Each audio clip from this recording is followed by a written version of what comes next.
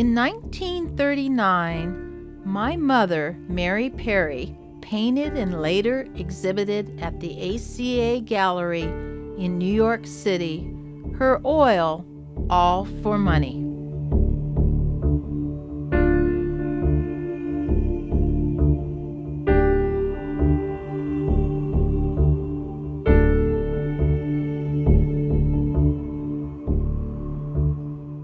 My mother, then in her late 20s, worked for the WPA, the biggest section of President Roosevelt's New Deal project.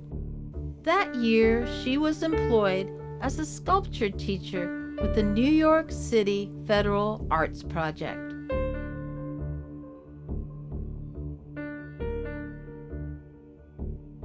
Mary chose the title All for Money, for she felt the quest for profit was behind fascism, racism, and war.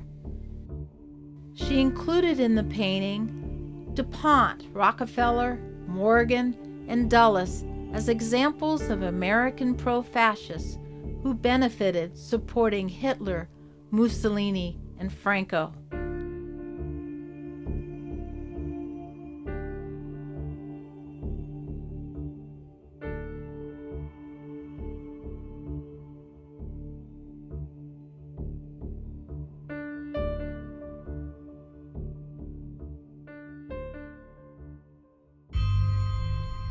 In 1937, the American ambassador to Germany, William E. Dodd, had warned, "A clique of U.S. industrialists is hell-bent to bring a fascist state to supplant our democratic government, and is working closely with the fascist regimes in Germany and Italy."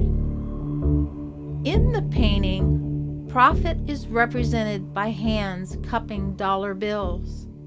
One of the arms has a sleeve decorated with stars and stripes. There are additional references to wealth with her inclusion of Wall Street, Park Avenue, Fifth Avenue, and banks. Though there are no references to the Spanish Civil War in this painting, my mother did say she was deeply troubled by the triumph of fascism in Spain in 1939. She felt the war, which lasted from 1936 to 1939, was a testing ground for Hitler and Mussolini. Mary belonged to the New York City Artists Union, and fellow members Paul Bloch, Douglas Taylor, Meredith Graham, and Edward Deo Jacobs died fighting Franco and fascism in Spain. She admired Picasso's Guernica, which he did soon after the terror bombings of the city of Guernica in 1937 by German and Italian warplanes supporting Franco. Growing up with this painting, I was always fascinated by the striped concentration figure with a skull for its head, but I was surprised when my mother said she and her fellow artists knew of the concentration camps during the 1930s. Historian Andrew Hemingway did say when Hitler came to power in 1933, camps were set up to torture and imprison Hitler's political opponents. The acting police chief of Munich and head of Hitler's SS, Heinrich Himmler, announced the opening of Dachau as a concentration camp in a news conference on March 20th, 1933. In Germany in 1935, there were jingle warnings. "Dear God, make me dumb, that I may not to Dachau come." Under and by the side of the camp figure, Mary placed bones. Also underneath the figure is a dollar bill and bodies lying in a heap.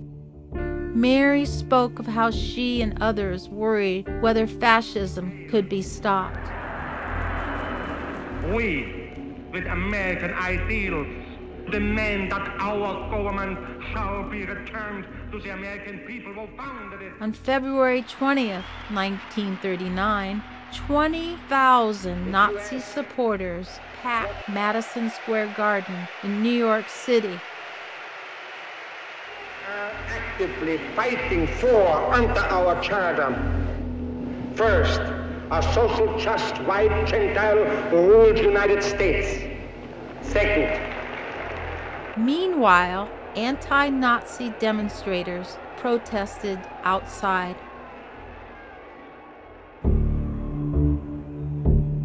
Not only fascism, but the horrors of racism and the disparity between the rich and the poor concern my mother. In the upper part of the painting, there are not only lynch figures, but representations of the Klan, too. While the amount of lynchings in the United States had dropped dramatically during the 1930s, there were still 10 recorded lynchings per year.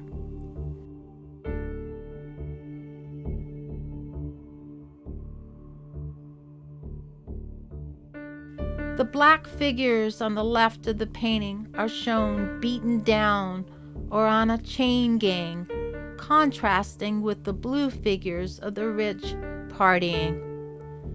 The word club is included as a reference to popular New York City clubs like the Stork and El Morocco, which attracted the wealthy and celebrities. My mother spoke of the city's poor dying of starvation, euphemistically reported as dying of malnutrition.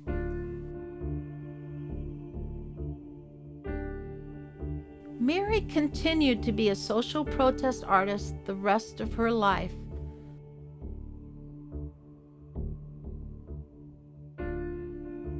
I can only imagine what she would be painting were she alive today.